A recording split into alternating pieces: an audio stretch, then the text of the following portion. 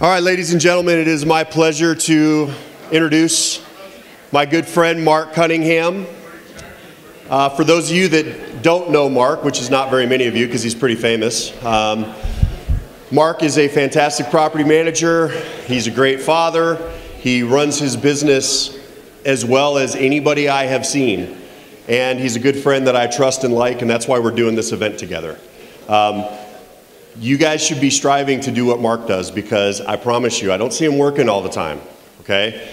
And I know he makes serious money, and he's very good with it. Some might say a little too good and frugal at times. Because he makes me buy every time we go out. Mark is a fantastic businessman, and he is not owned by his business. He owns his business, and it makes him money whether he's there or not. And that's kind of what everyone's striving for, is money comes in whether you're there or not. So whatever he's doing exceptionally well. And I highly recommend you pay very close attention for the next hour and 15 minutes, because this guy knows what he's talking about. Mark Cunningham. Wow. I want to take Dave with me everywhere I go and record that. Would you say it to my kids, please? Because they don't believe a word Dave just said. But thank you guys very, very much. And I hope thus far this has been a good event for you. So I flew in last night from Denver. I haven't been to Atlanta real often, but came in through a snowstorm, so had some crazy travel there. But as Dave said, one of the reasons I can be here today is my company in Denver is kind of running itself to some extent. And that has happened very intentionally. It doesn't happen by itself. We all know that, don't we? And so what I really want to talk to you about is some things that we've put in place, and we're not any smarter than anybody else. We stumbled into this stuff. But things we've really put into place to make the company run better than it does without me, so that it runs better when I'm not there. I said to my VP of operations a few months ago, I said, because I work from home on Fridays, so I don't come in on Fridays. And I said, Jessica, let me ask you a question. I'm not here on Fridays. Do you think, is that bad for the company, because I'm not here to kind of motivate everybody, and I'm not here to be the cheerleader and the boss, and do you think I should be here on Fridays? She kind of paused and looked at me. She said, Mark, you not being here on Fridays is the best thing this company could ever hope for. And I kind of didn't know how to take that, but I took it as a compliment. Okay, good, I won't be here, right? Because I don't need to always be there, and that's a plus kind of a thing. And the genesis of this whole thing for us, as it relates to kind of creating a business that'll function without us present, focuses around systems. Setting up strong systems in place to do the work for you. Does anybody know who that guy is? Truett Cathy. We're in Atlanta. This is rather appropriate, right? Isn't Chick-fil-A found in Atlanta? I believe so, yeah. So the famous old story goes like this. Chick-fil-A, everybody knows Chick-fil-A, right? Does anybody not know Chick-fil-A? Well, don't raise your hand, because you'll embarrass yourself. Everybody knows Chick-fil-A. So back in the 90s, Chick-fil-A is this growing company. They had a problem. They had a big problem, because they were facing competition from this new upstart company called Boston Market. Remember Boston Market? Yeah. And Boston Market was growing like crazy. They were taking market share away from Chick-fil-A. Chick-fil-A's revenue is dropping. Boston Market's revenue is increasing. Boston Market has stores popping up all over the place. So Chick-fil-A had a problem and a dilemma. So the story goes, they're in their big boardroom meeting. And Truett Cathy, the gentleman there on the right, he's since deceased a few years ago, he's sitting in this boardroom, and by this point in time, he's just kind of the old lion of the organization. He doesn't do a whole lot, but he attends the board meetings. So he's sitting at the head of the table, and he's listening to all of his top lieutenants around the table, screaming and shouting about what they need to do to get bigger faster. We've got to grow faster, we've got to get bigger, we're getting eclipsed by Boston Market, we've got to grow. And so as the story goes, Truett Cathy stands up, and he starts pounding his fist, just like that, on the table. And everybody goes quiet, because this isn't him. And he stands up, and he says, guys, gals, I'm sick and tired of listening to you talk about how we need to get bigger. When we get better, our customers will demand we get bigger. And he sits back down, and everybody goes quiet. Think about that for a minute. When we get better, our customers will demand we get bigger. And that changed the trajectory for Chick-fil-A, because they no longer focused on growth. They were like, let's not worry about growth. How do we get better? And they started doing things like, maybe we should train our employees to be more diplomatic with customers, which Chick-fil-A is known for today, isn't it? You go into, and they're like, the kids are just great. They're very courteous. Maybe we should improve our technology, which they've done. You go to a Chick-fil-A restaurant, and what happens if the line in the drive-thru is too long? Does that happen to anybody? They come out to you with little iPads or whatever. They take your order coming out to you. Who does that? Chick-fil-A does it. Why? Because they changed their focus. It wasn't about growth. I believe growth is a result of doing business well. We've never focused on growth. We'll hit 1,000 doors this year. That's pretty cool for us. We've never focused on growth. I heard Deb say, the second biggest expense in your company should be marketing, and that's probably true. Not for us, though. We don't spend a lot of money on marketing. And a lot of us I attribute to Dave Borden and their awesome website, but we do video content marketing. We do marketing, we don't pay for it. Why? Because we focused on being a good, solid company, and somehow the growth just kind of happens. And it's not magic, but it can happen if you are intentional about putting these things in place. And the way this formalized for us was this. My dad and I were on a flight. We were flying somewhere together, and I suppose I should back up for just a minute and tell you kind of who we are. You're thinking, who is this goofball up here talking about his company? In 1978, September of 1978, Jimmy Carter is in year number 2 of his presidency. Interest rates to buy a house are about 18%. The Bee Gees had the number 1 hit song on the radio. And my dad, at that point in time, decided he had fully vetted and trained himself to be a property manager / real estate salesperson because he was a middle school teacher. So he dealt with little whiny kids all day long, just like we do. So he transitioned from teaching, and he opened up a real estate property management company. Had no doors, had no clients, had nothing. He was going to give it a shot. That takes courage, doesn't it? I mean, it was me and my brother at that time. He was a sole breadwinner, opened up a PM company. Grew slow and steady over time. So I grew up in that world. I grew up in that industry, and I was employee number 1 because I was free child labor. So my dad would have me painting properties, mowing lawns. I can remember him dropping me off like in bad parts of Denver with a mower, and he'd be like, okay, mow these houses, I'll be back at 5. A little creepy for a kid, but that's the world I lived in, right? So I grew up in that world, and it gave me a unique view into real estate, into property management, and into business. So as I got older in high school and college, I'd work for my dad in the summers and doing whatever he needed done around the office. I went to Colorado State University. I studied finance and real estate there, and I worked in some other property management companies after I graduated. And I was working up in Cheyenne, Wyoming. Has anybody been to Cheyenne, Wyoming? Yeah, not the end of the world, but you see it, don't you? From right there. It's like, hey, there's the end, right there. And my dad called me one day and said, hey, I need to hire a property manager. The job's yours if you want it. I jumped at that opportunity. That was about 20 years ago. So at that point in time, we had 3 of us in the office. So we've grown slow and steady since then. Today, we've got a team of about 20 folks. We manage residential and commercial both. We do sales. I'm an investor myself, so I own some stuff. Our motto is follow the opportunity. Follow the opportunity. If there's an opportunity in real estate, let's look at it. If it's to sell a property, let's sell the property. If it's to buy a property and flip it, let's buy it and flip it. If it's to do property management, let's do property management. So our base, our foundation is property management, and everything flows from there. So my dad's still active in the company today. He's finally almost ready, kind of, sort of, to retire because this is his baby, and he loves what he does. But he's down to like 3 days a week now, and he's actually enjoying his time out of the office. That's kind of cool to see. And I serve the role of president for the organization, so I own it along with my dad and my brother. So back up to 15 years ago, my dad and I are driving to the airport. My mom is driving us to the airport. We're going to take a trip. I think it was a PM conference that we're going to. And at this point in time, we're telling my mom, hey, Mom, if something happens to us, because we're on the same flight, here's where the passwords are stored. And call this person because they need to write some checks. And do this, and we're kind of half serious, half joking, you know. But all of a sudden, it kind of dawned on us, like, if something does happen to us, the company's in trouble. Like, we had it all up here. I had it up here. I was sharp. My dad had it up there. He was sharp. But it was only up here. And we thought, uh-oh, if something happens up here, or what if we just want to take a Friday off? What if I don't want to come in tomorrow? Couldn't happen.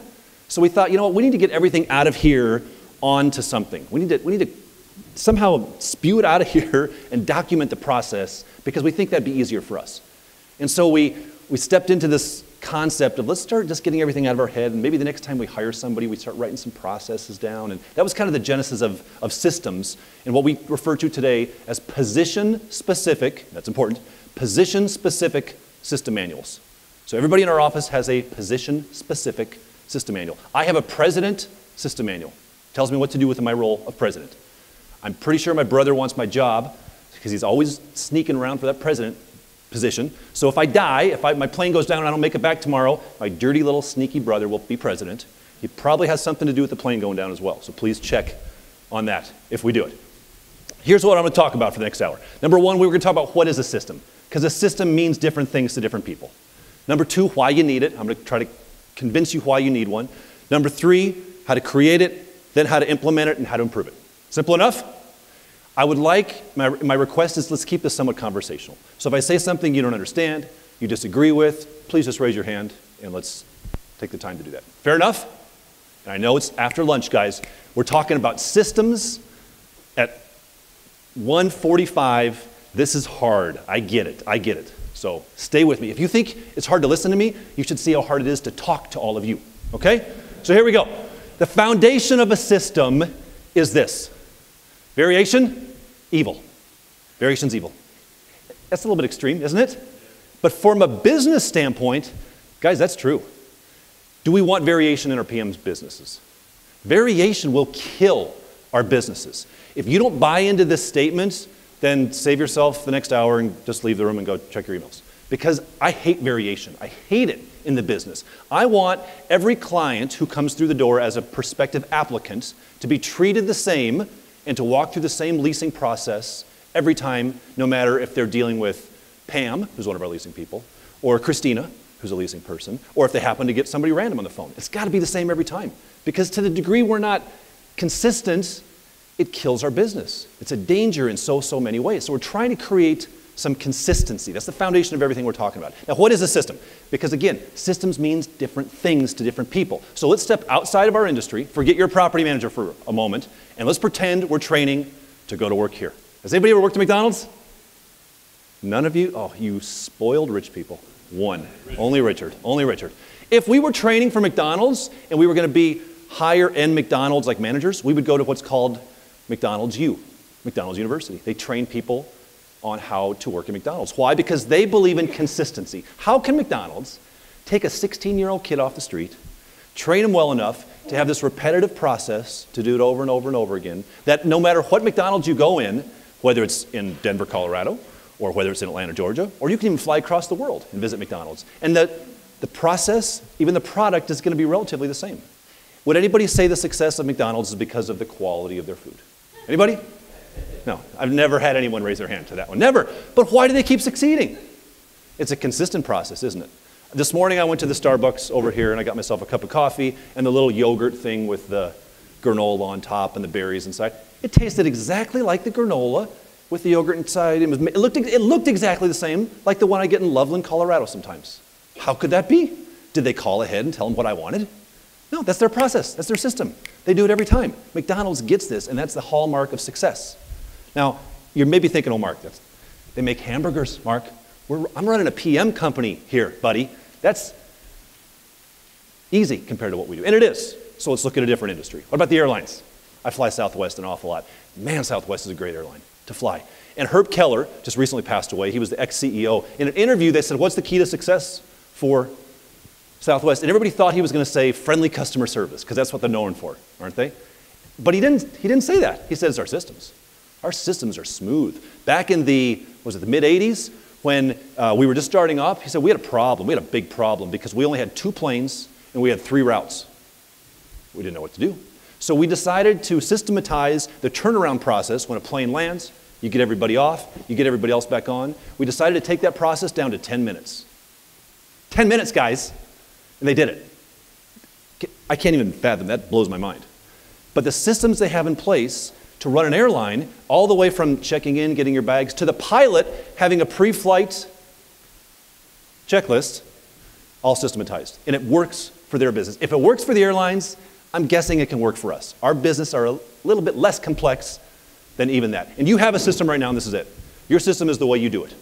So that means when you tell your front desk person, hey, office opens at 9 a.m. I want you here at 9 a.m. At 9 a.m. unlock the door. And they do that, that's part of your system. When somebody comes into your office and they try to pay rent with cash and you say, oh, whoa, I'm sorry, we don't take cash. We only take cashier's checks or whatever. That's your system. Now, it may only be in your head right now, but you have your system. What we want to do is get it out of our heads and document it into a process so then we can improve it from there. A couple other ways to think of systems are like this. Documented routine, right? We want to take the routine we do over and over and over, the boringness of property management, and document it. It's a playbook for success, or a roadmap for success in your business. I was visiting, I was with my 2 boys, and we were at some mall store, and it was a toy store. We went in the Lego store. And in the Lego store, they had this giant Lego ship of Pirates of the Caribbean. You guys seen that movie? Right? And the Captain Jack Sparrow boat. Massive, giant Lego ship. And you could lift up the front, and it had cannons that would shoot and sharks. And it was, my kids were like, Dad, we want that. Oh, look at that. It was just glorious. I was like, guys, it's $200. Legos makes a lot of money. Whew, crazy. And they were like, well, Dad, we saved up some money. Can we buy it? We want to make this. Well, it's your money. You guys want to spend it? I thought, you know what? This will pull them away from Fortnite for at least a few days. So yes, buy the Legos, guys. Please buy the Legos. Dad will even pay half. So we buy the Legos. We get home, and they want to build a Lego set. That's my 2 boys with their Lego set. Now, yeah, they're adorable. They get that from their dad. Yeah. So I don't know if you can see this box. This is when we get home. They're excited. Now, the box, see that in the left-hand corner there? Can anybody read how many pieces are in there? That's 2,294 pieces. They put it on the box in small print so that dads won't see it, because if you see it, you're not going to buy it. That's not 200 pieces. That's not 500 pieces. 2,294 pieces. So my kids get home, they open it up, and they dump these Legos everywhere. And my youngest son's like, Dad, he's in his mind, he's thinking of the big boat. Right? He's like, huh? He didn't. He couldn't even do this. We don't know how to do this. You got to help us build this. I was like, Dad's not helping you guys build this. You guys are on your own. Then how are we supposed to build this giant boat? I was like, well, I don't know, guys. Let's look around. And so I reached into the box, and I pulled out this. I brought it with me. This is the Lego instruction manual for how to build that ship. Now, do you see how thick this is? This is 261 pages. It has 445 steps. 445 steps to build that. And I said, guys, here, follow this. They're like, Dad, what are you talking about? It's an instruction manual. It's a system manual. And guess what? In about 6 hours, they built this thing because they followed this. Because this gave them a step. You know what step 1 is in this book? Open the box. You know what step 2 is? Dump the Legos out. I can follow that. Anybody can follow that.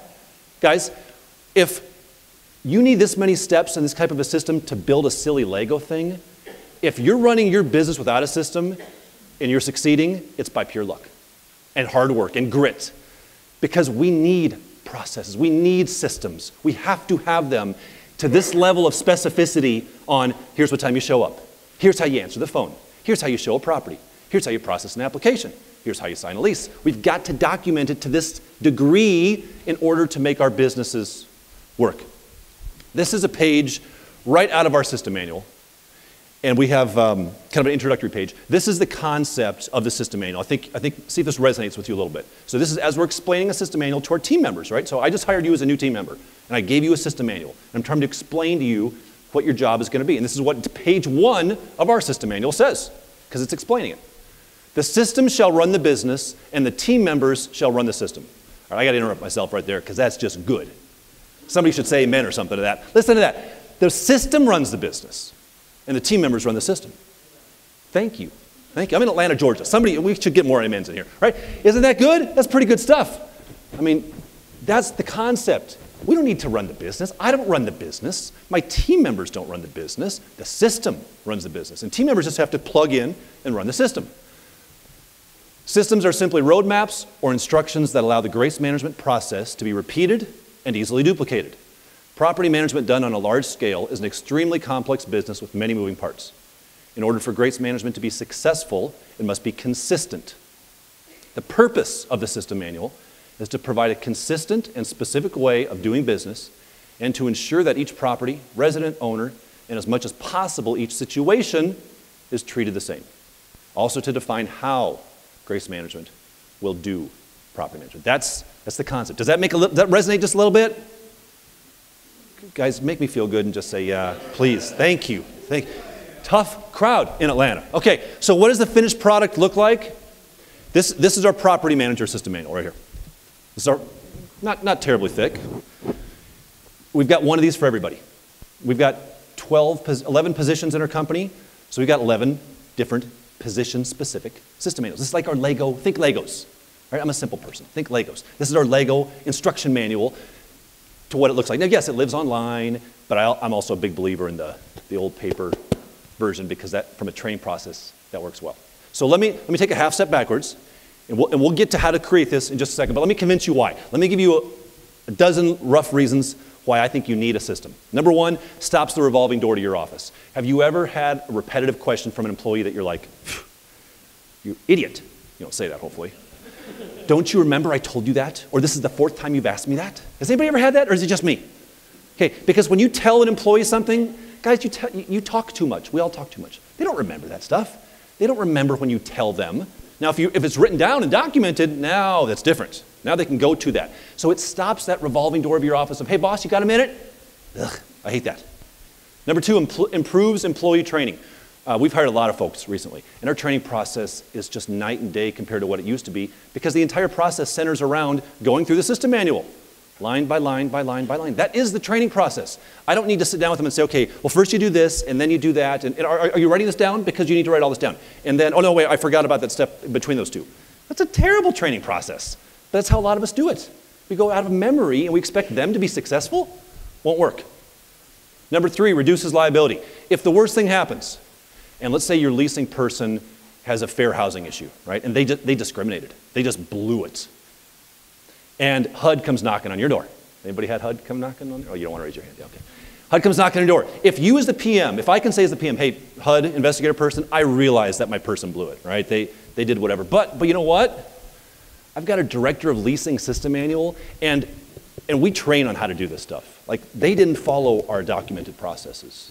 Now, that will not totally release me from liability, but it will reduce the liability greatly. Because I can show, look, they acted rogue. This is what we do. This is how we process applications. And the fact that they didn't follow it, I'm sorry, you know, it reduces that liability. Number four, increases company value. We've bought a number of competitors the last couple of years, and when we buy them, we buy their book of business. And a book of business, an account, isn't worth a lot because they could leave. Right? They're just not. I didn't pay a premium for any of these businesses. Now, if you came to us, you said, Mark, I've always wanted to live in Colorado. I love the idea of free marijuana. I think I want to move out there. How much for Grace Management? You will pay a premium to buy our company because we have systems. If we lose an account, no problem. We can replicate it.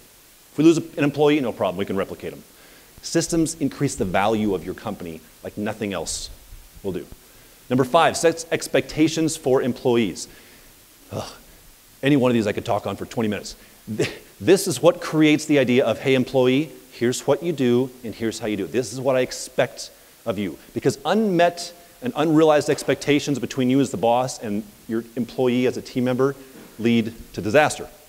Number six, get you in compliance with a policy and procedure manual. This is not a policy and procedure manual, practically speaking. Definitionally and legally, it is. So when the Real Estate Commission used to come in to audit us, and in Colorado we had to have a P&P manual, they'd say, hey, where's your P&P manual? They'd say, just one moment. We'd go back into the stockroom. I'd be digging frantically. I'd find, here it is, right here. And they'd check the box. Got it, right? That's a goofy P&P manual. Now, this can be that, but it gets you in compliance with that. Number seven, creates a storage location for all your templates. We put into the system manual all the templates, everything from big templates like your lease agreement, your management agreement. But have you ever had a great email response to an upset owner client who thinks you overcharged for maintenance? And you're like, oh, that's good. I need to hold on to that. Well, how are you going to hold on to it? You document it. You create a template for it and pop it into your system manual, and it lives there. So the next time that next owner gets upset and emails a PM, your PM knows because their system manual tells them if the owner has an upset question on maintenance, refer to template 3A, and they copy and paste and email it to them. Lets you feel okay with delegating and giving up control. Please raise your hand, and you have to participate. Raise your hand if you're a control freak. Ooh, that's a lot of us. That's a lot of us. And I'm right there, right? I am a control freak. I don't like not knowing what's going on in my office. And to this day, it's just hard for me. But I can do it because I know my team's running the system back there. I'm okay with delegating. I'm okay with giving up control a little bit more. Number 9, makes everyone replaceable. Now, this doesn't mean we don't value our employees, right? I love my team. We treat them well. We pay them well. We don't have a lot of turnover. We're big, big, big on employees and team members. But I also realize that at some point in time, every one of them will leave. They will. They're going to have a baby. They're going to move away. They're going to get married. They're going to do whatever they do, and they're going to leave. And when that happens, the business has to keep going. We lost our leasing person 6 months ago, Lindsay, and Lindsay was awesome. Lindsay was a rock star. But she came into my office one day and she was like, you know, she was young, she was 25, single, her and her boyfriend. She's like, you know what, my boyfriend and I, we're just kind of bored. We're going to move across the country. We're moving to the East Coast. It's like, oh, why? It's like, well, I mean, I like it here, but I'm young. We're going to give it a shot. I hated to lose Lindsay. She was amazing, but it didn't kill the company. Why? Because all she was doing is following the system. Now I just have to go find someone else to replace the system. It also helps you replace, though, your crazy employees. Think of the crazy employee in your office. Think about them, picture them in your head. And by the way, because every company has a crazy person. If no one comes into your head right now when I told you to think about the crazy person, guess what? You're the crazy person. It's you. It's you. You're the one. Sorry, guys. Sorry. Number 10, creates a consistency of outcome. Right? It's going to make the process, if they run it, the same every time. Number 11, makes the business scalable. This is what has allowed us to grow. We just had a person who was kind of overloaded on work, and we have been growing a fair amount. They said, I can't do it anymore. I need help. So creating a new role was as simple as opening the document for their system, copying and pasting half of it out, and creating a new role. That's it. It's very scalable. It makes the business very, very scalable. Number 12, it prioritizes the tasks and work to be done. You want your team members working on what's important to you. And unless you tell them what is important to you and they understand their defined role, they're not going to know what to do. Have you ever had someone, like, in an attempt to be helpful, do something that you're like, why are you doing that? I wanted you to do this. Well, I just thought I would do this. That's not what you're here to do. I want you to do this. Does that happen to anybody? Just me. Okay. Takes you from reactive to proactive. We don't want to be reactive. We want to be a proactive business as much as possible. And number 14, it simplifies the execution of every task. If we can break down these complicated tasks into little bite-sized pieces, think Legos, then we can make it work. We can train anybody. We can train a 16-year-old kid off the street to be our director of leasing.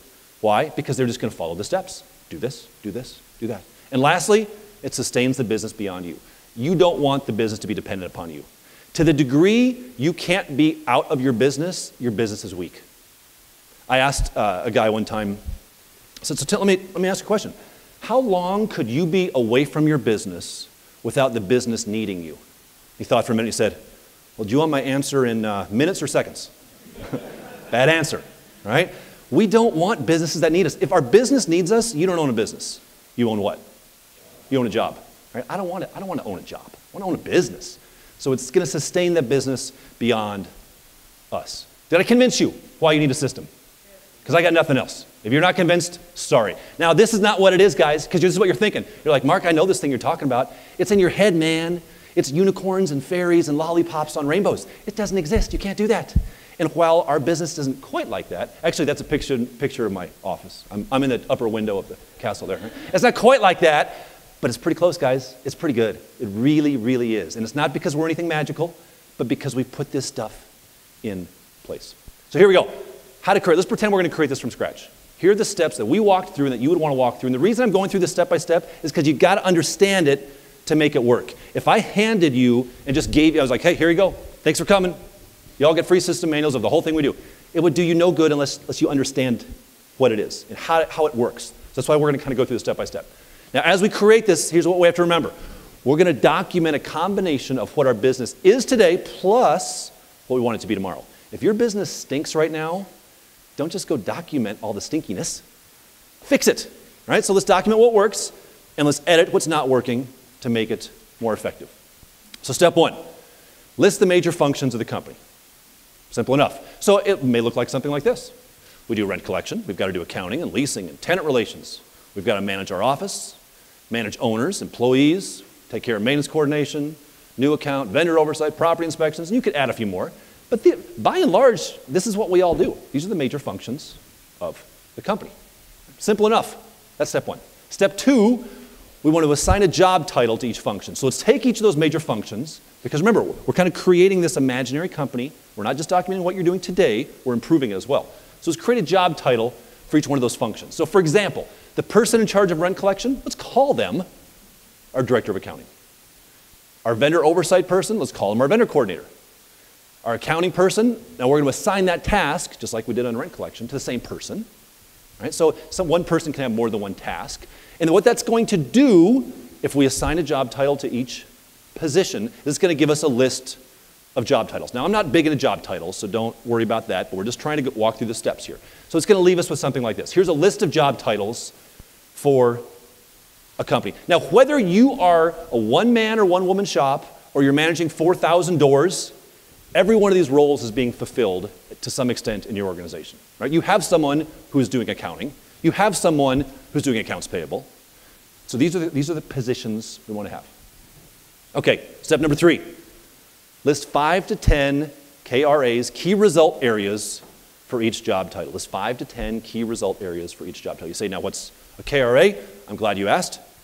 KRAs definitionally are the essential tasks or activities that title is, and what's the word after that in red? What? Completely responsible for it. Guys, if 2 people are responsible for something, nobody's responsible for that thing, right? We want to dissect this stuff down so every person, and only one person, is responsible for it. Conceptually means if that job title doesn't do it, it doesn't get done. And remember, we're not talking about how to do anything yet. We're just talking about what to do. What do we want these imaginary people in our company to be doing? So here's an example. So for our director of leasing, the person that's responsible for leasing, these are their KRAs, their key result areas. If I hired you as my leasing person and you said, Mark, what do I do all day? I'd say, these are the 7 things you do all day. You take phone inquiries, you take email inquiries, you schedule showings, you do showing presentations, you do application processing, lease signing and move-in coordination. Is that about the same to some extent as to what your leasing person does? Now you may have automated it, right? You say, well, Mark, we don't schedule showings. We use, what does somebody use? Tenant Turner to do that for us. Great. Who's responsible for maintaining Tenant Turner? Well, this person is. So maybe that KRA is as simple as keep Tenant Turner updated and activated with all properties, and here's how you log in, and here's how you do it. Right? We can still automate, but just because you automate doesn't mean the process goes away. You're just tweaking the process. I'll show you another one. So for a property manager, one of their KRAs, their key result area, all of their KRAs are right here. These are the jobs our property managers do. And people ask me, Mark, what do your PMs do? This is what they do. It's right in their system manual. They're responsible for resident relations. They're responsible for owner relations. They're responsible for security deposit returns. They have to prepare and list new properties for rent. They assist the director of accounting with delinquent rent collection. And they do maintenance coordination. That's all. That's it. And one of the beauties of this is when we're hiring, I can tell people this is what you do. This is your job. I'm not telling you how to do it yet, but these are the things you're responsible for doing. I'll show you one more. For our director of accounting, their KRAs are as simple as this: create bank deposits, post the bank deposits into AppFolio, prepare 3-day demand notices, drive the collection of delinquent rents, process NSF payments, close out the monthly accounting cycle, and drive the ex-resident collection process. So we're going to assign 5, 6, 7 KRAs to each job title. We're not assigning 50. If it's 50, it becomes a checklist. I am convinced if you walked into my office right now and you went to any one of my team members and said, hey, what are your KRAs? They could spit those out. I believe they could. If they can't, then they need to be fired. Because they have to know them. This is what they do all day. This is all they do all day. It keeps me and my team member on the same page with what they're responsible for. All right, so let's go back to our steps. So we listed the major function of the company. We assigned a job title to each function. We listed 5 to 10 KRAs. And by the way, again, the reason we don't want more than 10 is because it comes a laundry list and people can't remember 20 things. Number 4, create a measure of success. And you got to get this one. If your neighbor's sleeping, wake them up. Create a measure of success for each KRA. And a measure of success is simply a metric that defines what winning looks like. If I hire you at my office as my new property manager, don't you think you want to know what doing a good job looks like for our company? So have you ever had a job like that where you didn't quite know what you were supposed to be doing and you didn't know how good of a job you were doing until the boss told you? Boss, am I doing a good job? I've had employees ask me, hey, am I doing a good job? Like, that's a dagger in my heart because you should know if you're doing a good job. Why? Because we define it. This is what doing a good job looks like. We're going to define a measure of success for each of your KRAs. Now, a measure of success as you're creating it has to meet 3 criteria. Number 1, it's got to be super specific, nothing general and vague. Number 2, it's got to be timely. There always needs to be a time aspect to measure it.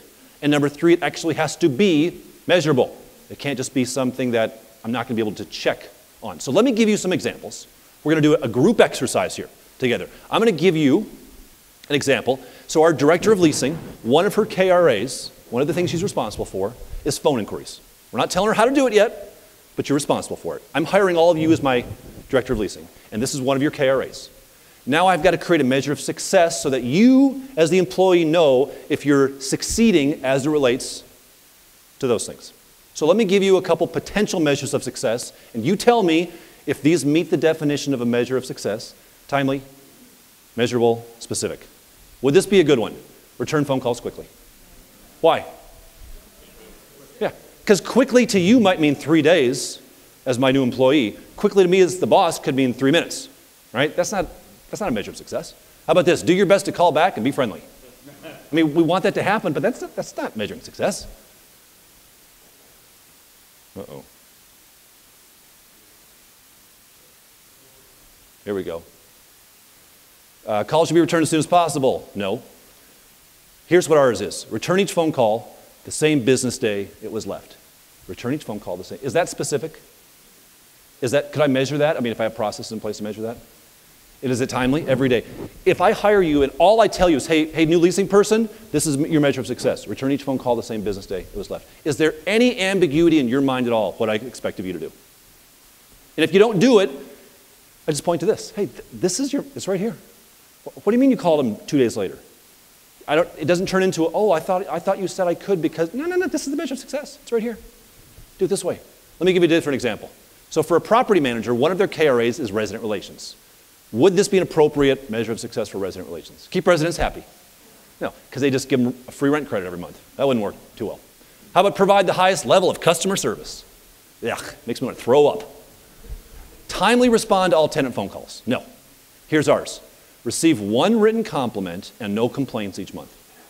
One written compliment and no complaints each month. Now, does this happen every month? Of course not.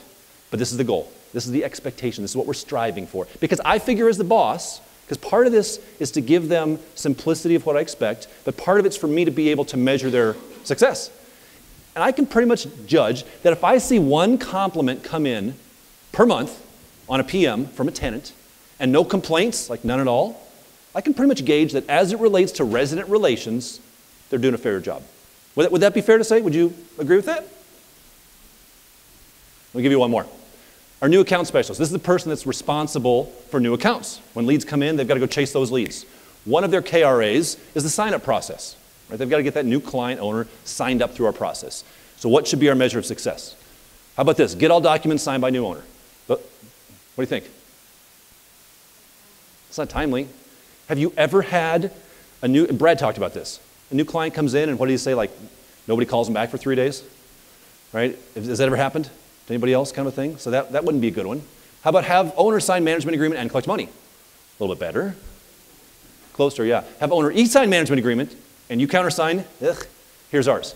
Have the new account checklist completed and in the inbox of the DA within 24 business hours of the new owner requesting to work with GM.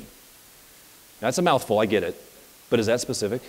So once that new owner says, yep, I want to work with you guys, you've got 24 hours to complete the new account checklist, which is a checklist, and get it in the inbox of the director of accounting. Clock's ticking. No ambiguity at all. Very, very specific. I'm going to give you one more. This is from my system manual. I'm the president. I've got measures of success as well. One of my KRAs is financial health. The company's got to be healthy financially. How about this? Review financial statements each month. I mean, it's a good thing to do, but that's not how we're going to measure success. Ensure the company is financially strong? No. Meet with the financial advisor each year? Again, good. Here's what it is. Achieve a 6% annual quarter-over-quarter net income growth. Is that clear? Is that straightforward? Do I know what the company expects of me as it relates to the financial health of the company based upon that measure of success? That was the easiest question today, guys. Just nod your head. We need some coffee in here immediately. All right, so here we go. We're listing the major functions of the company. We assigned a job title to each function. We listed 5 to 10 KRAs for each job title. We created a measure of success. Now step 5, and this is where it gets messy. Now we're going to write the detailed step-by-step describing how each KRA will be done in order to achieve the measure of success. So here's the concept. We said, okay, here's what you have to do. Here's your KRA. This is what you're responsible for. Then we jumped past how to do it, and we said, here's how we measure success. That's what you're responsible for. Here's what winning looks like.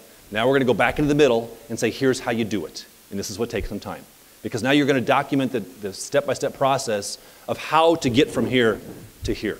How to take the phone call, how to do the showing, how to process the application.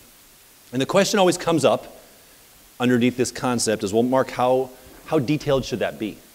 Like, do I just say process an application? Do I say just show a property? Or how detailed do I need to be? That's a fair question. So let's step back outside of our industry for a minute, and let's go back to McDonald's. How detailed do you think McDonald's is in their process of training to their employees? Highly detailed or low detailed? Highly detailed. Have you ever noticed? Who's ever had a hamburger from McDonald's? You all have. Come on, even the healthy people. Admit it. We've all had a hamburger from McDonald's. Raise your hand, for those of you being truthful, if you've ever eaten a hamburger at McDonald's and you've had the pickles fall out while you're eating the hamburger. Has that ever happened? It did happen to you? Oh, shoot, you're ruining my point. Never mind. Okay, you be quiet. Be quiet. Other than this gentleman, it's never happened. You know why? Because McDonald's trains their employees on where to put the pickles on the hamburger. The pickles go in the center of the hamburger. They always go in the center of the hamburger, and they have to overlap in a little star formation. Why? So pickles don't fall out when they eat them. They train their people. This is where the pickles go on the hamburger. And it makes sense because other than you must have a bad employee at McDonald's or a bad chef. It doesn't happen. They train their people with specificity to that degree. Here's another example at McDonald's. I was driving through the drive-thru of McDonald's. I'm not a big McDonald's guy, but sometimes when I travel, I'll go there in the morning. On my way to the airport, I'll go through the drive-thru and I'll get a McGriddle. Has anybody had McGriddles? Oh, they're to die for, guys. They are so good. And I'm waiting in line at the drive-thru of McDonald's for my McGriddle. And it was one of those dual lines, you know, where there's like 2 car lines that can come through. And so I had my window down, and I could hear the person inside the McDonald's restaurant taking the orders. And I noticed that when somebody would come up, they had one of 3 greetings every time. Good morning, welcome to McDonald's, may I take your order? It's a beautiful day, what would you like for breakfast? And something else. And every time, they had one of those 3 greetings, and that was it. They did not deviate. They had 2 people in there. Neither one of them deviated from those 3 greetings. Do you think that was just coincidence? I don't think so. I think McDonald's told them, hey, employee, when somebody comes through, this is how you greet them. This is what you say, and you don't say anything other than this. Now, you may say, well, Mark, that's going to stifle the creativity of my employees. I want my employees to use their creativeness. And I get that. But I have a 13-year-old son. If McDonald's hired my son, I don't know if it would be that smooth unless they trained him. Because I came home from work not too long ago, said, hey, Gabriel's my son. Hey, Gabriel. And he goes like this. Sup, Dad? Sup? I go, what? He goes, sup? I said, what is that? He goes, Dad, it means what's up. And I said, well, I know what it means, but why are you acting like an idiot? What's wrong with you? And he goes, Dad, this is what the cool kids do. Sup? Turns around and walks away. Okay, whatever, Gabriel. So, if McDonald's hires Gabriel, and you drive through the drive-thru window, you're going to get greeted with a, sup? What can I help you at McDonald's today? If it's Gabe working there. Why? Because that's the way Gabe greets people. Kids are crazy. Adults are crazy. Leasing people are crazy. Property managers are crazy. So we need to train our people. This is how you greet people. This is how you show a property. We need to get super, super specific in what we want people to do and how to do it. Otherwise, you're going to get surprised with the sup when you hire my son. Our Legos, I told you, this is a screenshot of directions number 1 out of the Lego box. I love this. I had to take a picture of it. Remember I told you there's like 400 instructions? Here's number 1, open the box. Number 2, empty the bags. That's it. Any of us can follow that. My little goofy son could follow that. That was instruction 1 and 2. Now to build this massively beautiful ship I was telling you about, to give you an idea of how detailed it is, this was page, I don't know what it is, 200 something. This is instruction number 196. Find that one piece. And you put it right here. That's it. That's page, I didn't show the page number. That's instruction 196. Any of us can follow that, right? A 6-year-old kid can follow it. And this is just building Legos. We need to make sure our system and processes of training our people are that level of detailed. Find this Lego, stick it right there. Turn the page. Simple enough. Don't think for a moment, though, that your system manuals are just big, glorified checklists. If you buy into that, you're not getting everything you can out of it. It's not just a big checklist of do this, do this, do this, do this.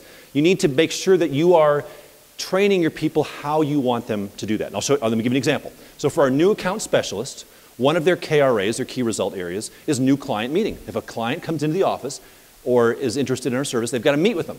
So on one of the pages of our system manual, it says this. I'm just giving you an example of how this is not a checklist. It says this. If there is ever any doubt as to the quality of the owner, it is best to not work with that owner as a client. The GM business model is not a fit for every property owner. While our services are recognized as some of the best in the industry, our process is generally designed for hands-off owners. Let me just stop there for a minute. Would all of you in your companies buy into that statement? I mean, maybe yes, maybe no though, right? I mean, some companies are like, no, I disagree. Like, I want every client I can get, and that's fine.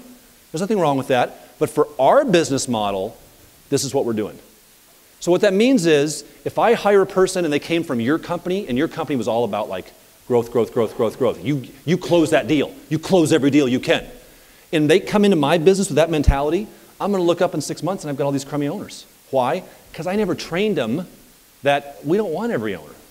I'm documenting the process. You need to let some owners go. We don't want every owner. They're not all a good fit. It goes on to say, while we do want to cater our services to the needs of the individual owner, this must be done within reason to ensure we are able to meet their expectations. It's imperative that the new account specialist understand the expectations of the prospective owner, and also that the NAS set proper expectations at the beginning of the working relationship. Clear expectations are a foundation of the future relationship and will be established at the beginning of the relationship. So be sure that we are setting those expectations, not the client. Owners that are overly demanding, aggressive, argumentative, or seeking the lowest price are best served using a different property management company. Now, whether you agree with it or not isn't my point. My point is, do you at least now understand the way Grace Management is going to do business, and if I hire all of you as my new account specialists, my expectations of you as it relates to talking to new clients? It makes sense, doesn't it?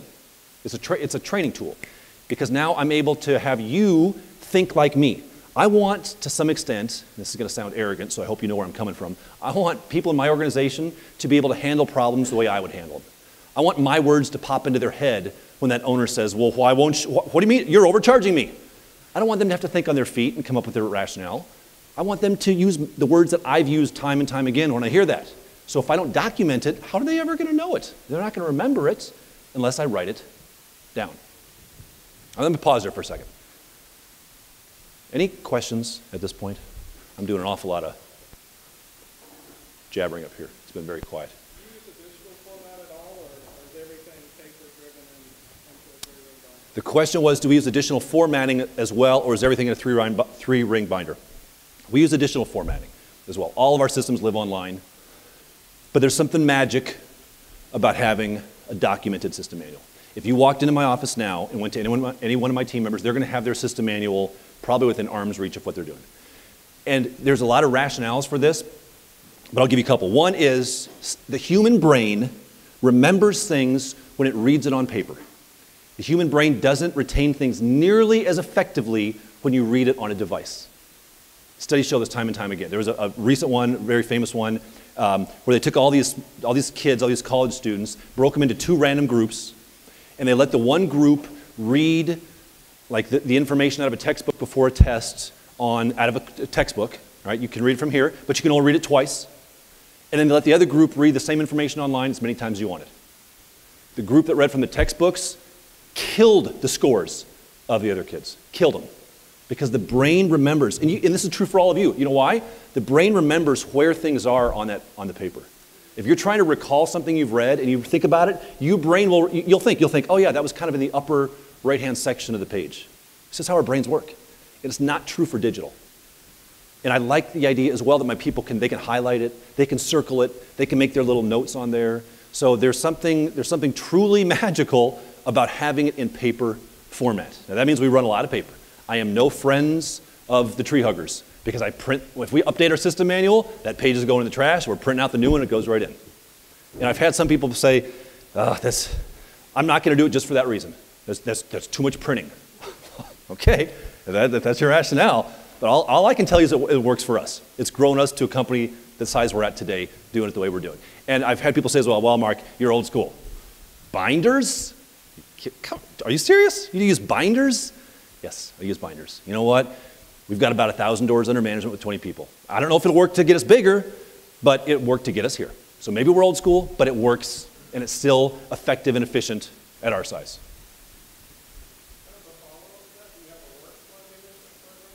Do we have a workflow management program? We do not have a workflow management program other than, depending on what the process is, the system will tell them what the workflow is. It'll say, remember a moment ago I said for the new account specialist, they have to print the new account checklist? So the new account checklist is going to have 25 things on there. And one of the things may say, activate the owner NatFolio, and they'll say collect the money over there. Now, you could take this stuff and plug it into like a Podio. Is that what it is, right? Podio? You could plug this stuff into there, but you have to have something to plug into there. I've talked to other folks, they say, well, I'm just going to put it all into here. That's fine, you can put it into there, but you've got to have something to put into there. You've got to create something from there. So yeah, workflows are great. I'm a huge believer in workflows. You get a question up here? Yeah. How often do you revisit Ooh. Good question. How often do we revisit the system manual? The system manual, as I explain it to my team, it's a living, breathing document.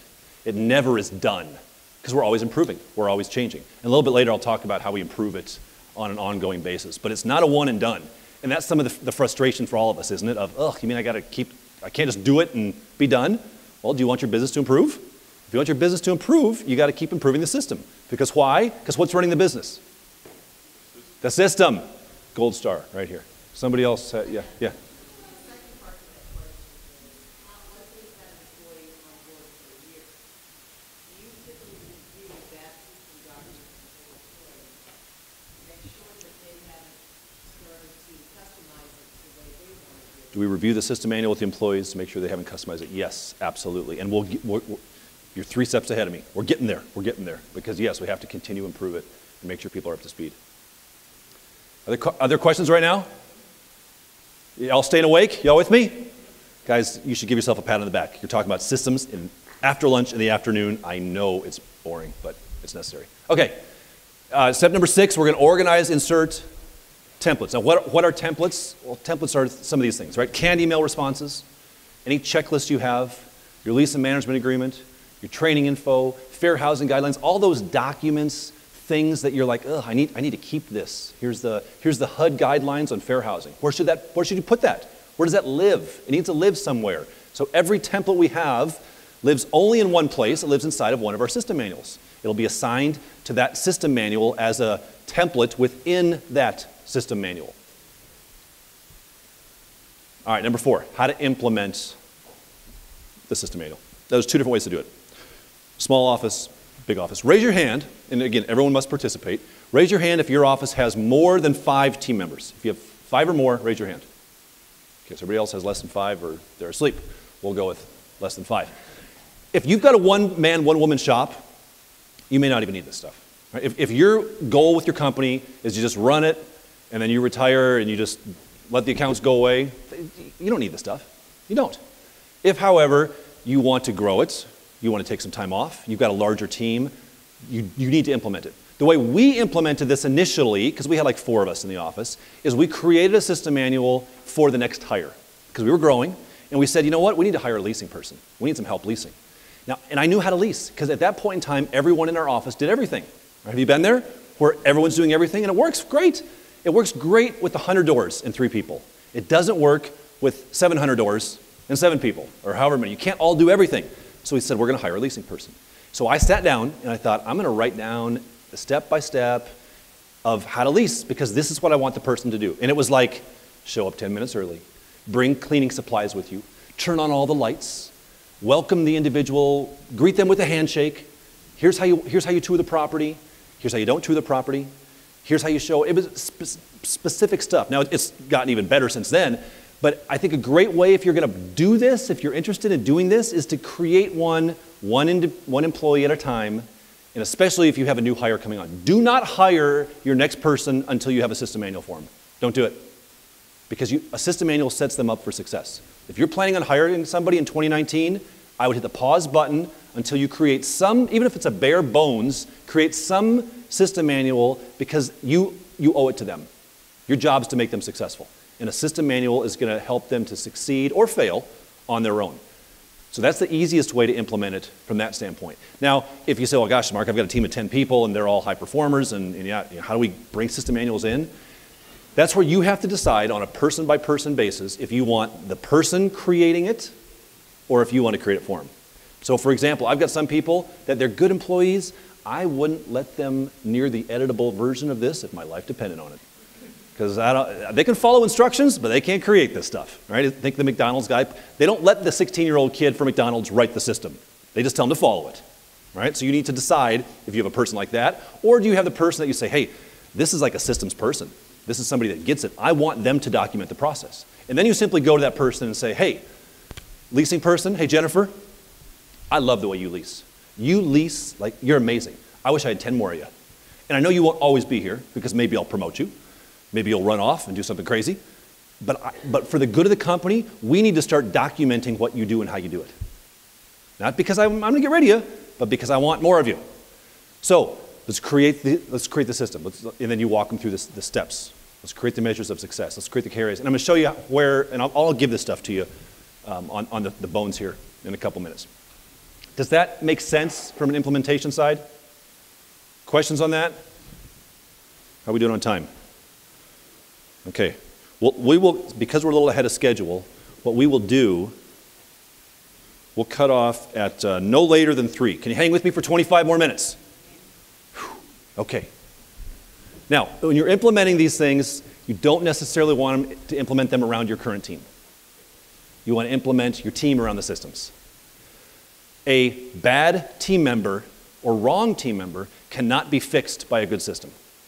If you think, oh, maybe this will finally fix Crazy Bill. This won't fix Crazy Bill, guys. You can fix Crazy Bill when you fire him. This will not fix the wrong person. Right? What you want to do is create the position, and then you hire for the position. Have you ever heard that concept? Hire for the position, don't, what is it? What's the flip-flop? You don't create a position for the person, you create a person for, does anybody know what I'm talking about? In my head, it makes perfect sense. It makes perfect sense up here. All right? The idea is you create the ideal role, then you go find a person to fill that role.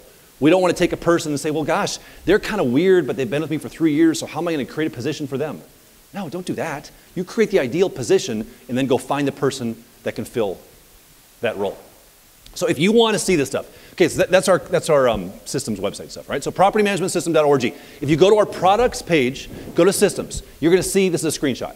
You can download that very first thing. See up at the top there, number 1, organizational roadmap for system manuals. What we've done is we've put in, and this is a screenshot of it, we've listed every KRA that we have for our company, every position title, and every measure of success on a spreadsheet that you can download for free. Step 1 for you if you want to do this is just to go into there, and here's my challenge to you. And for those of you coming to day 2 tomorrow, this is what we're going to do to begin that class. We're going to write down the name of the person who's responsible for that item. And you think, well, that sounds easy, that sounds simple. It should be, but it's interesting. Because when I do this with people, they'll be like, huh, prospective owner follow-up. So our measure, so this is our new accounts person. Their KRA is prospective owner follow-up, right? Lead comes in, they've got a follow-up. What's their measure of success? Make personal phone call contact to each owner lead within 1 hour from the time the inquiry was submitted. And I'll be sitting down with you and you're filling this out and you say, well, actually, Mark, I've got 2 or 3 people that actually could do that. Oh, well, which one of them does it? Well, just whoever happens to get to it first. That's not a good thing, guys. Right? We want to create the one person responsible for these. And what's so interesting as well is I'll have companies that are larger sit down with their whole team. It's always a challenge. Sit with your whole team and say, hey, team, we're going to go through this list of KRAs, and I'm going to read it. I'm just going to read the KRA. And if it's you, like if you're responsible for this, raise your hand, okay? The team says, oh, okay. You start going through, and you'll get to something like, property inspections. Fully complete the weekly inspection process on no less than 10 properties. So say, whatever it is, inspections. And you look around, hey, who does that? And everyone's like, I thought you, and then you use a boss, you're like, hey, I thought you were doing that.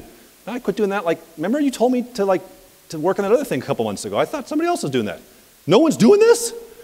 That happens, believe it or not. Not to you, not to any of us, but it happens. Yes, ma'am. Well, I go back to the website, yeah. Property management system. Now, from here, you can also, if you want, you can download free samples of every one of our system manuals. They're just PDFs. Can't get the whole thing, but you can download like the first 8, 9 pages. You can copy and paste, guys. I don't care. But you can see exactly how we do that, how we have our system manual set up, because it's been so valuable for our company. Yeah. Can we buy it? What a great question. Yes, you can. So we've got a tab on there, and you can buy our systems. You can buy an individual system. You can buy the whole package kind of a thing. Now, keep in mind, this is our systems, right? So this doesn't mean you go in and buy our systems and it's not a plug and play. It's not like hey, great, here's the systems. Hey, team, here you go. It's our systems. This is the way we lease. For example, remember that new account comments I read a few moments ago on how we deal with owners? If that's not your business model, and you take our new account one and you give it to your person, and suddenly they're turning leads away, and they say to you, oh, well, I didn't hire him because that wasn't a good fit. And you're like, wasn't a good fit? What are you talking about? I want you to sign up everybody. Well, Mark's system manual said don't take everybody. So you're going to need to go in and change the information, right? We use AppFolio, so ours is a little bit AppFolio bent-wise as far as a process standpoint. But yes, we have our stuff in there. What a great lead-in question. Other questions? Yeah. How much do you let your software drive your system? Good question. How much do we let our software drive our systems versus the other way around? So this is not a right or wrong, this is just us. I don't want software to dictate to me how to do stuff. Okay? What I want, philosophically, I don't want an all-in-one box package. I don't want a website and an accounting system and a marketing system all in one, unless they're all the best. What I want philosophically as the business owner is the best website. That's why I use PMW. I want the best accounting software, the best tenant screening stuff, and the best of everything. And then my job is to kind of patch it together. I have to. Now, if I can find an all-in-one that's the best of the best, I'm going for it. Haven't found it yet. But I'm not going to let the software dictate my process. Now, does that create some workarounds for me? Yes, absolutely does. But that's going to be documented in the process. So for example, we use AppFolio on our accounting side. We don't use AppFolio for marketing our properties. We use PMW, and so that means the marketing of the properties has to run through PMW. So if somebody applies through the website, it doesn't automatically create the person in AppFolio. We've got to do it. It's a manual process. Now it's worth it for me as the business owner, because I think it's a better process that way, but it creates a little bit of inefficiency there. But I'm always going to approach it from the standpoint of what's best for the business. Not necessarily what's fastest, but what's the best software. And these things are kind of coming together, so I think the softwares, as they get more integrated and things come together, it works a little better. But I'm not going to let my software or anything else drive the process. I'm going to create the process and make that fit me, if that answers your question. Good question, though. Anything else at this point? Okay. How to measure and improve it. So you've got it. Now how do we measure it? How do we actually see if it's working? And how do we improve it? And we struggled with this for a long time. Like, what do I do? Do I just say, okay, leasing person, there you go. Here's your measures of success. Good luck. Hope it works out. How do we check in? How do we have accountability in a positive way? And this was a struggle for us for a long time because people would have it and they wouldn't do it. And I'd be like, it's right there. It's documented. Why aren't you doing it? I just didn't read it. Didn't follow up. You knew whatever. So the way what we've stumbled onto to make this work is right here. One-on-one meetings. Guys, if you fell asleep for the last hour, fine. Wake up for this. Because this will be even more impactful than system manuals. If you, as the boss, aren't doing one-on-one meetings every single week, and yes, I did say every single week, with your directs, you're doing a disservice to your company and you're doing a disservice to them. One-on-one meetings are what successful companies do. We didn't invent this stuff. We just studied successful companies. We found out, this is what they do. We should try it. We tried it, and it's unbelievable. It's unbelievable. I was, this is a sidebar question. So yesterday, I get on the airplane in Denver. Terrible blizzard outside. And I was going to listen to a podcast on, what was it on? It was discipline, like how to be disciplined or something like that with your life. Exercise better, have a disciplined life. And you know how if you listen to a podcast, sometimes they'll open up with a quote from the podcast. They'll just be like, the best quote of the podcast. So hit play, and I'm thinking about, I'm doing the systems class, and it's on discipline. And this is the first thing the podcast says. This guy pops up with the music in the background. So imagine music going on. We do not rise to the level of our goals. Rather, we fall to the level of our systems. It was like that angel. I was like, oh, I'm talking about systems tomorrow. Looking around, I was like, oh, that's awesome. And they went on to make the point that, you know what? It doesn't matter if you're a business owner, if you're trying to exercise, if you're trying to eat well. It doesn't matter what. Goals are fine, but we don't reach our goals. we fall to the level of our systems. Now, that resonated with me, because that's what happens at our company all day long. If we don't follow our systems, they don't matter. But as a company, I want to keep our systems high because I know we're going to fall to that level. At best, we're going to do what our systems say. So what we want to do is keep that bar high on the systems, which relates to, as we're going to talk about these one-on-one meetings, because the people will fall to the level of the system in the one-on-one meeting. You guys don't seem very impressed by that quote. I thought it was amazing, all right? You guys are boring. I'll try it over here. We do not rise to the level of our goals. We fall to our systems. All right, thank you. Yeah, all right, we'll go there. All right, so one-on-one meetings.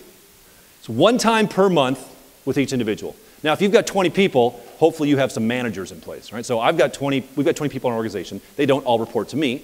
I've got 2 VPs under me, and every one of the people report to them. They do one-on-ones, and that's wrong. It should say one time per week. Ooh, sorry about that.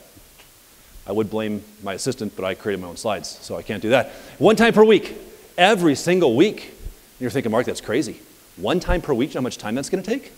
I don't have time for that. Up until 3 months ago, I did 10 one-on-ones every week with all 10 of my PMs. 10. And I'd have people say to me, Mark, that's a huge time commitment. And I would say, yes, it is. But you know what? I think it's the best day of my week. Because it allows me to connect with every single one of my PMs. And it's a whole day, but it allows me to keep my finger on the pulse of the organization. And one of the beautiful things about it is when you start doing this, it actually creates more time in your day. Creates more time in your day. Because one of the rules of one-on-ones between you and your employee, as I say, what's your name again? Mario. Mario, you're my employee, right? I'm explaining one-on-ones to you. So every Wednesday, we're going to sit down at 3 o'clock. Are you fired? No, that's going to come later. You might be fired later. If we don't do one-on-ones, you'll be fired. Okay, every Wednesday, 3 o'clock in my office are one-on-ones, right? Now, one of the purposes of one-on-ones is for me to answer your questions. So, it doesn't matter if Mario's on day 1 or year 10 with my company.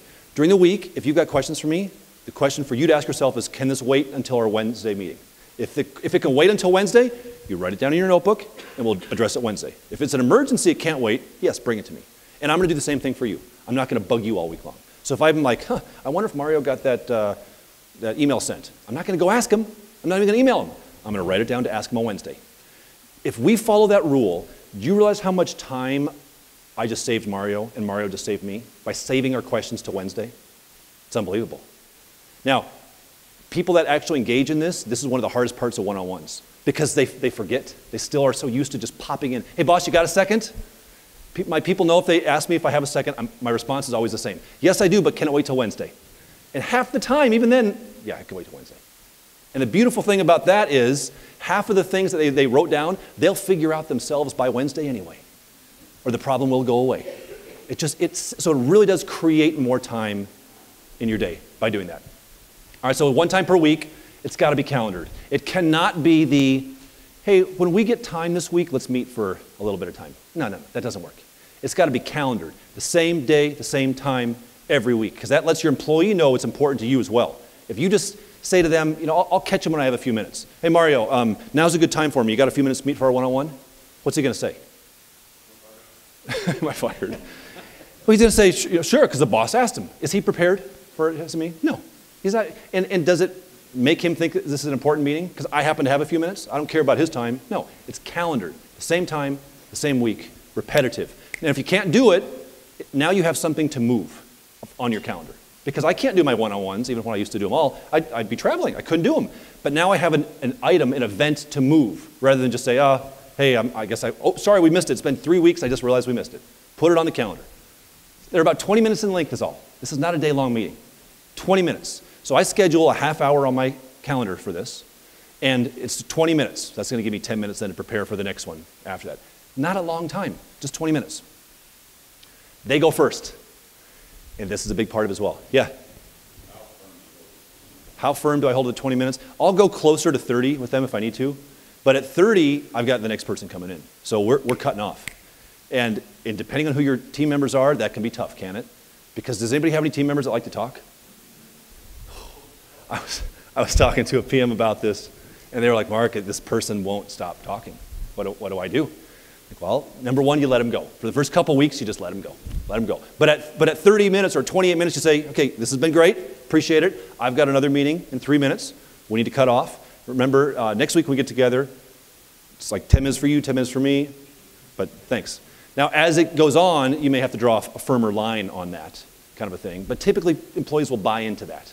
Now, by they go first, here's how I suggest you start off the meeting. And if you're taking notes, write this down, because it has to be this exact verbiage. So tell me about your week. So tell me about your week. Mario comes into my office. It's our one-on-one meeting. And I don't really know what to say, so I say, how's it going, Mario? What are you going to say? Good. Oh, okay, it's going good, he said. So, okay, what do we do from here? Now, if I say, so Mario, tell me about your week. I went to this conference, learned a couple of things. Tall, dark, and handsome speaker?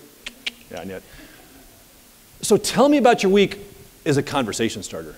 And your team member, when you say, so tell me about your week, they may go to, oh, I've got this crazy owner situation I'm going through. They may go to a personal item. Let them go where they want to go. Because part of the reason for this one-on-one is the relationship. Right? You as the boss have an obligation to establish a strong relationship. This is part of doing that. So if they want to go and talk to you about their wedding, you know, one of my employees got married not too long ago, and she couldn't stop talking about her wedding. Like, from my mean boss standpoint, I don't care about your wedding, okay? I'm a type A, like, let's get to the office, let's work, and go home. So I don't really want to know. But if that's important to her, it's important to me. I had one team member say, it's like, so tell me about your week. And she started almost tearing up. She's like, oh, my dog, like, bit my cat's face off earlier this week. And I wanted to be like, look, your cat probably had it coming, okay? It's a cat. It deserved it. I didn't say that. I wanted to say that. So I was like, oh, that sounds awful. How's your cat doing? Now, next week I wrote down my little notebook, ask Jessica about her stupid cat, right? Kind of a thing. Because why? It's important to them, and it's gonna cement that relationship a little bit. So back to my gal that got married, and I'm terrible at this stuff. Like, I forget what's going on in my people's lives because I'm just like, I'm so type A driven, just get the job done. So I have to write down in my notebook and ask about the cat for the next week. And so when Jessica's getting married, and so she was going off to Mexico to get married. So I wrote my thing, ask about the wedding, because I'd forget. I would totally forget otherwise. So she comes into the office the next week, and she's tan, and just got back from her butt. She's all bubbling, and she sits down. And I was like, I'm looking. So tell me about the wedding. Oh, you got married last week. I know that. And she's like, oh, it went great. And then she pulls out her wedding album. She's like, boom. She goes, you want to see pictures? I was like, yeah. Let me see them. So she's like, here we are at the airport. Here we are getting on the plane. We're smiling. We're saying, here we are with the stewardess. I'm like, oh, that's awesome. Now, like, Boss Mark could care less, right? But nice Boss Mark, which there's a little bit of niceness still in me, right? I want to know about that stuff, kind of a thing. Now, we're cutting it off in 20 minutes. I'm not hearing about a wedding for more than 20, but we're going to go there. All right, use a spiral notebook. This is part of it as well. It's old-fashioned, but it works like magic. And this, again, is what some big, successful companies do. So don't say, oh, I'll take notes online. When you sit there, Mario, and you're typing on your computer with this, I don't know if Mario's taking notes on me or if he's doing emails. If Mario and I are doing a one-on-one, and I'm sitting there in the boss, and I'm doing this, maybe I'm taking notes on our conversation, maybe I'm doing emails. And Mario doesn't know. And my eyes being down here is very different than my eyes being here talking to Mario and writing down a bullet point note on our conversation. There's something magical about the handwritten bullet point list that you're going to write in your spiral-bound notebook. And again, you're laughing at me because I'm old school. Guys, we've got 1,000 doors. You should be impressed, okay? If it works for 1,000 doors and 20 people, it should work for you. You're showing me your stylus there? But you're still writing, yeah.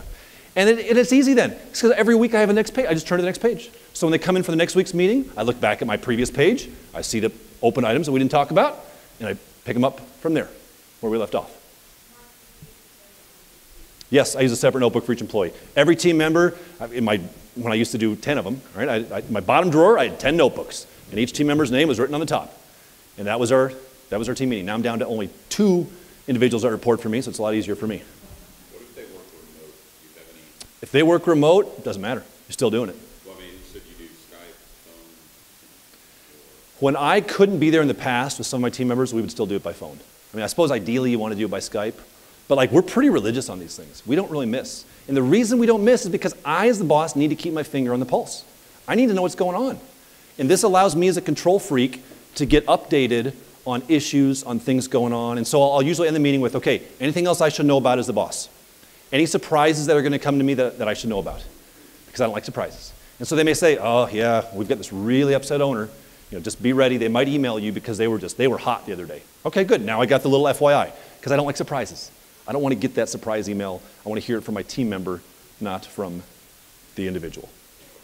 Yes? Do you ever find that what you get week after week just sounds like everything's okay, and then a problem that you haven't heard about because they didn't care? So the comment was, do they tell me everything's okay, and then a problem will pop up that I wasn't aware of?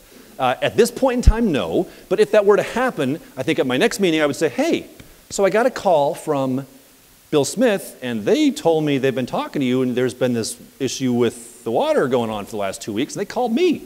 What's going on with that? And I'll say, da-da-da-da. I'll say, okay, like next time, give me a heads up. Let me know if you think it's going to rise to my level, or if it's something I'm going to have a question about, I should be aware of, let me know. And then it's your job as the boss to let them know where that level is. So for example, I got one gal, and she's great about telling me everything. She tells me everything, like everything. And so I'm usually with her, I'm like, you know what? Let me just cut you off. I trust you, handle it, I don't need to know. Next. She's like, okay, so I'm kind of training her on where that level of when do I inform Mark and when do I just handle it. So that's what you establish with your people. Just make sure you're consistent. Right? If you say, tell me every time someone's upset, then you better be okay with them telling you every time. If you say, I don't want to hear any of it, then don't get upset later when you're like, why didn't you tell me? Because you told me not to tell you. So you need to be consistent as the boss, I think. All right, we've got like 4 minutes. What other questions can I answer? Yes, ma'am. When did you start implementing this, and when you did you have long-term employees that were reluctant to do one a week or that? Great question. The question was, when do you start implementing this? Rolling this out to your employees is so important in the way you do it. Because if you go back home to your team member, you're like, hey guys, or gal, or person, we're going to start meeting once a week in a one-on-one. What are they going to think? Uh-oh, I'm in trouble. What did I do wrong? Oh man, they've gone control freak on me. You're micromanaging me. That's what they're going to say, right? So the way you explain it is like this. Hey, this goofy guy from Colorado who'd probably been smoking too much marijuana was in there talking about these one-on-one meetings, right? He said this is what successful companies do. He said this is what good bosses do. I want to be a better boss. So for me to be a better boss, I was told that I need to start doing one-on-ones. We need to start doing one-on-ones. So we're gonna do this. We're gonna roll this out every week, Wednesday at 10 a.m. And I like Wednesday because it's like halfway in the week. They've got 2 days worth of work, 2 days to correct whatever you tell them to correct, right? So every Wednesday at 10, we're gonna meet for 20 minutes. Just a check-in meeting for me to know what's going on. And it's gonna save us a lot of time because you're not gonna bug me with things. I'm not gonna bug you with things. And here's the deal. It's going to feel weird. And you tell them this. It's going to feel weird at first. We're going to be like, what are we to talk about? It's going to feel weird for me. It's going to feel weird for you. But we're going to push through the weirdness. And if we get past the weirdness, it will be valuable. I promise you. No one I've ever, I do some PM coaching, like one-on-one coaching. And I've had several people tell me, Mark, like, I like the stuff you're saying, but this one-on-one stuff, that's the best advice you give. That, which I almost take as an offense. I'm like, I say a lot of good stuff. Okay? No, but no, that's it. That's what they like. So if you push through the weirdness, this will be super effective. One more thing, sorry, you got me on a roll here. One of my two VPs, I've got a VP of property management and a VP of operations. So only 2 directs that report to me now. My VP of operations, when I hired her, I was training her on this. You're gonna do one-on-ones. And at this point in time, we're doing them every 2 weeks with all of the team members. I said, you're gonna do them, it's every 2 weeks. And she was like, what? This is the craziest thing I've ever heard. You want me to meet with 10 people once every 2 weeks, and this is what? This is weird. I was like, just trust me. Trust the process. Trust the system. Do it. So she comes to me about, 2 months later. I was like, so how's it going? She says, well, we're moving to every week. She goes, this is amazing. I was like, really? You're doing it every week? She said, it's so effective, I can't believe I'm only doing it every 2 weeks. I need to do it every week. So she bought into every week kind of a thing. So when you go through this and you do it, it will pay dividends in ways you never knew. I had one of our gals sit down for a one-on-one. I said, Alexis, how's it going? Or so tell me about your week. She breaks down in tears. And she says, my 13-year-old daughter tried to kill herself this week. Oh. So she's crying. I'm trying not to cry, pulling out the Kleenex, right, give her a hug. And I'm like, what? Like, why are you here? Get out of here. Go home. Be with your daughter. And she was like, no, I need to be here. Like, I need work right now. I need to focus on this. My daughter's good. She's taken care of. But so would she have come and just told me that? unless we carved out time to have that conversation? Not in a million years. Was it valuable for me as the boss to know that she's going through some crazy stuff? Yeah, you bet it is. Because if her work's starting to suffer and I'm like, hey, what's going on? You're not doing up to your normal work. She's not going to tell me that. Like this just benefits in so many ways. And that one thing improved our relationship in such a strong way. And now I can be like, do what you need to do. Get out of here. If you ever need to go, just go. And she was like, oh, I appreciate that so much. Right? But those conversations don't happen by themselves. So you got to carve out the time.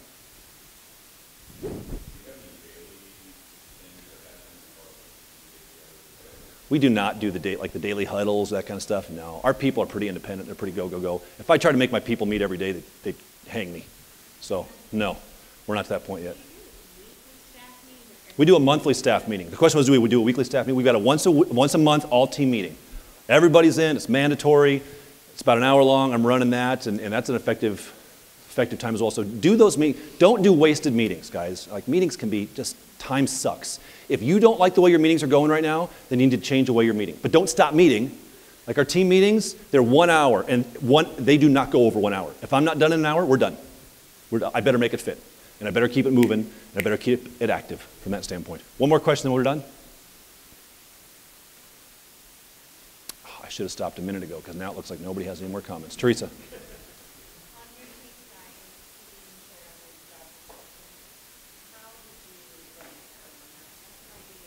How do we keep our KRAs short? Was that your question? How do we tie? Yeah. See, this could be an all day. I would love to talk about this all day. How do we? You can. We tie compensation into almost all of our KRAs, measures of success. If you meet it, you get paid for it. If you don't meet it, you don't get paid for it. So I'm a big believer in paid for performance.